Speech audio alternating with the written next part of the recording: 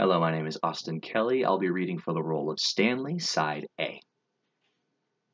I got fired today!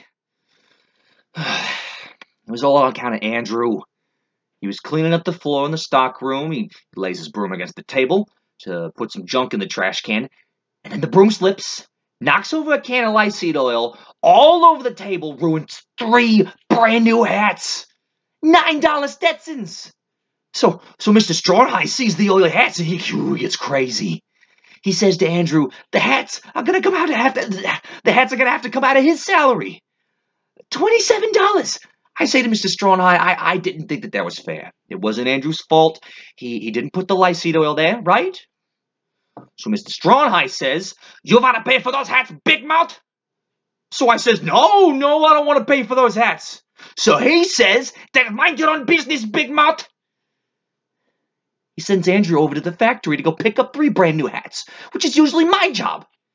He tells me to sweep up.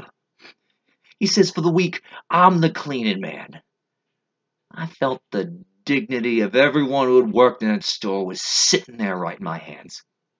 So I took the broom, sweep a big pile of dirt all over Mr. Sondheim's shoes, and he looks at me like machine gun bullets are coming out of his eyes.